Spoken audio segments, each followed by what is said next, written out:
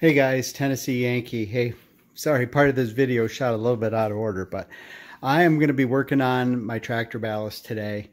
I got about 9 bags of 80-pound cement. That'll probably be a little bit more than I need.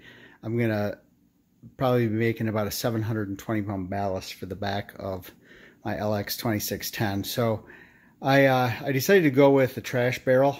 I got this at Tractor Supply. Hated to buy a trash barrel just to tear it apart, but by the time I found a 30-gallon drum and went to drive to get one, it's more expensive than this. So this seems to be pretty good, and I like the tapered shape of it. And as you can see, I got a drawbar. I'll show you where I fit that, but I'm basically fitting that through. I also bought a few other things. I'm gonna put a hitch in here. This was just a raw 2-inch receiver, 12 inches long. So this came just bare metal. I painted it up today, and then I drilled some holes in here, and then as you can see, I drilled a hole through the top. And when I was at Tractor Supply picking up the drawbar, the Category 1 drawbar, and the trash can, I saw some of these out in the yard, and I needed some rebar anyway. And this was priced just as good as rebar, so I picked up a few of these stakes. And my whole idea here with this hitch receiver that we're going to put in the ballast is I'll probably, I'm only burying this in the cement, so my thought is I'll run some rebar this way all the way up the barrel, and then I'll run some across this way. And I thought, hey, why not leave this little stake part on there? That'll just help, bite into the concrete too. So we'll fit that as we go. Then I'll throw a few other pieces of rebar in there. I got a top link. Let me show you that. So here's the top link. I got this off of Amazon. Of course, I'll put a link to everything in the description that I'm using here. They also had I ended up buying my drawbar at Tractor Supply because the Northern Tool one that was on Amazon was going to take a little too long to get, but that was actually a little bit better price than my one at Tractor Supply. This did come with a pin too, but it's sitting out at the tractor at the moment. Okay, so let's get after this, and I'll show you some of my steps. Okay guys, so one of the first steps I did here is I took my 3-point, dropped it all the way as low as it'll go.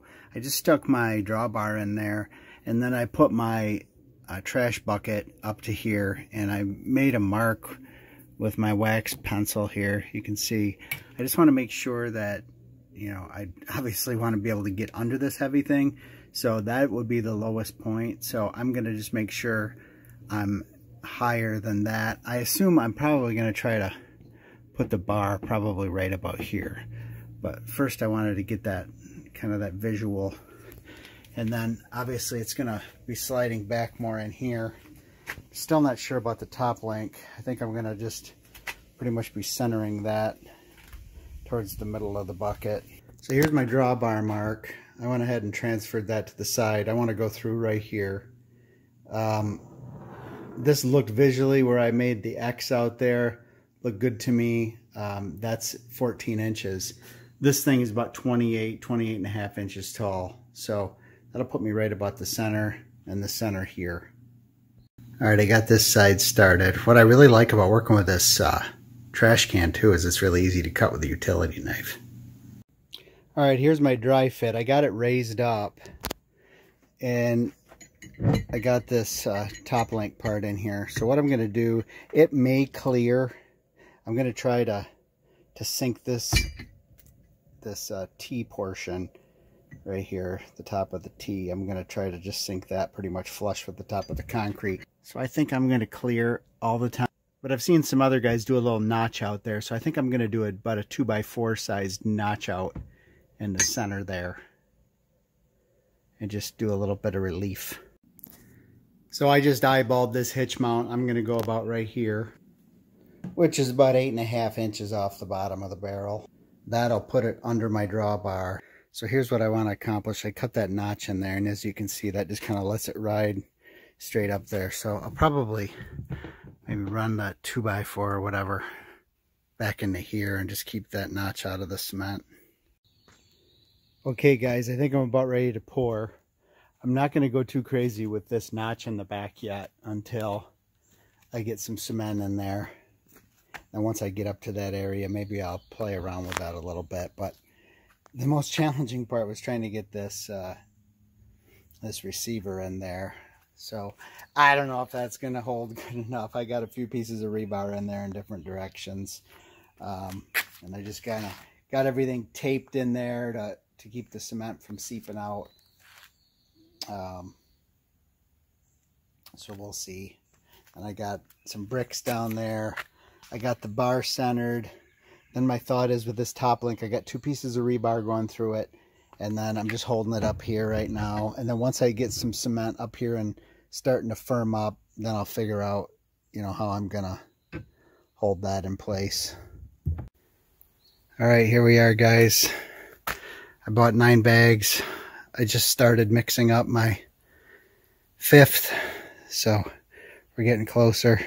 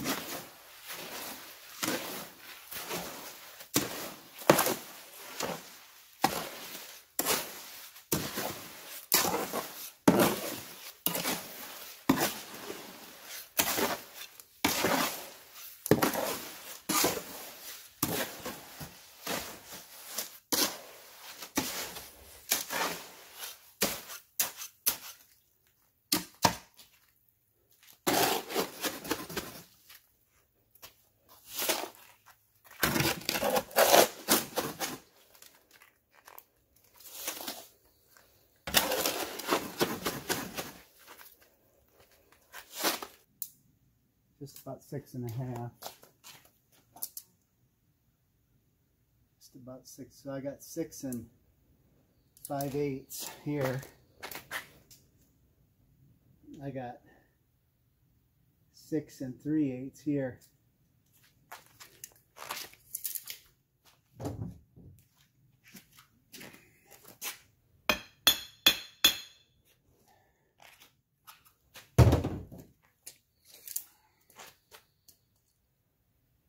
Six and a half. 6.5. So that's something good to check, guys. All right, I got to clean up this top link a little bit.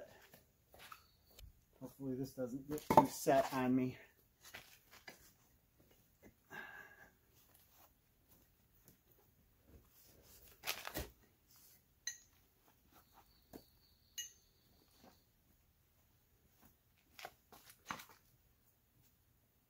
still looking pretty decent right here.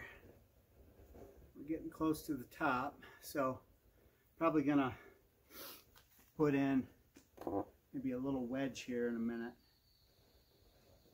I might just wait till the cement's in and then just use that to kind of screed it out of the way and let it sit there. Okay guys, so here it is, finished product. It ain't the prettiest thing, but it should do the trick. I ended up just taking a chance, and I just put some Gorilla Tape back in there to contour the barrel again. I think I'm going to be fine without that, with that top link reaching up there, taking a chance on it.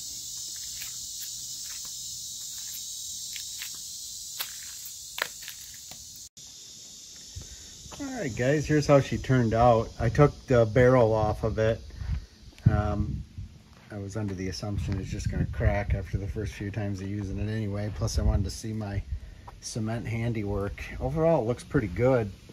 Looks like at the bottom over here, maybe, I don't know what causes this. Maybe I didn't have quite enough moisture in my first batch of cement in the bottom there, because all the rest is really quite smooth here.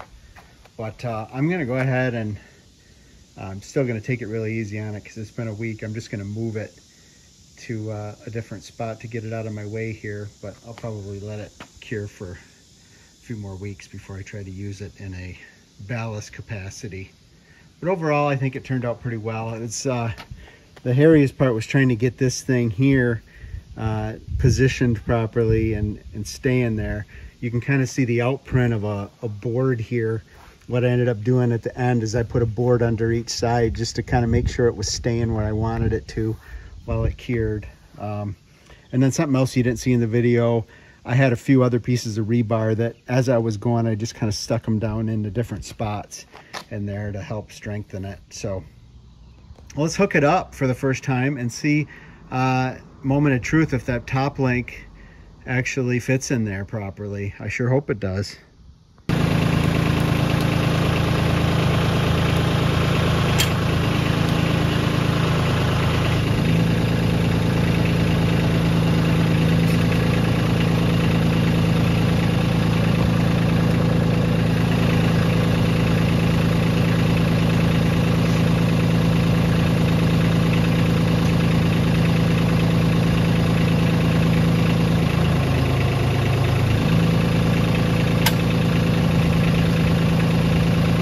Hey, look at this.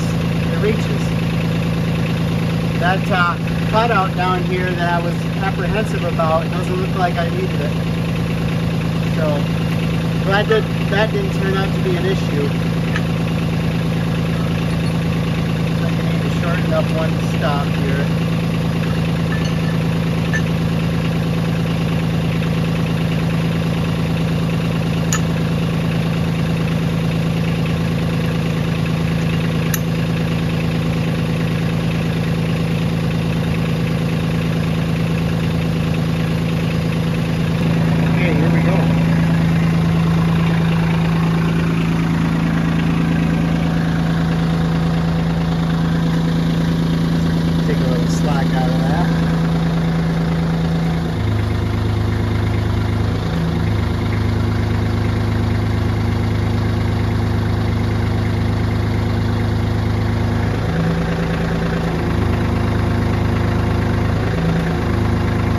Okay, so that's about the limit right there. Okay, with a little adjustment, you can see I'm still not level. I need to let that down some more if I really want it to be level, which I suppose I need to if I was going to use the trailer hitch function. But then when I go to level it, this gets in the way here. So I'm going to bring it down, extend it, see what impact that has. Alright, I'm extended. Raise it up one more time. Yeah, see, I get it now why guys do that. I'll be okay without it, but if you're building this, I would definitely do that notch like I was attempting to in the beginning. That makes sense because really, I'm okay right here, but you want the ability if you needed to go higher. And you can see here, I'm about limited out. Now what I could do is I'm still in my bottom hole over here, so I could get it up in the top hole. That would help. But overall, yeah, there it is. Let's get rid of the rest of the plastic on that thing.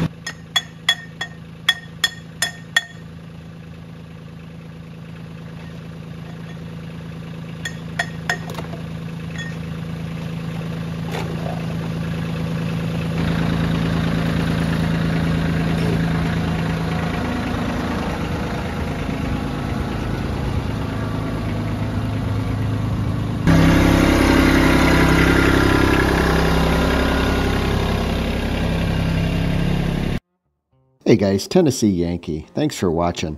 If you found this content helpful, go ahead and hit that subscribe button on your right. I have other content linked for you on the left side. Otherwise, we'll see you next time. Thanks again for watching.